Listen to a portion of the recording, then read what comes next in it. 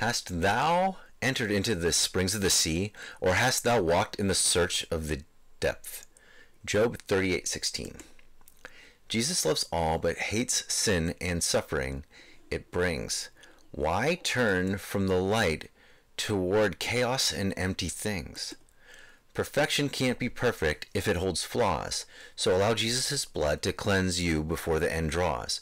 Lust is fleeting and leaves you longing in sorrow, so embrace the love that holds infinite tomorrow.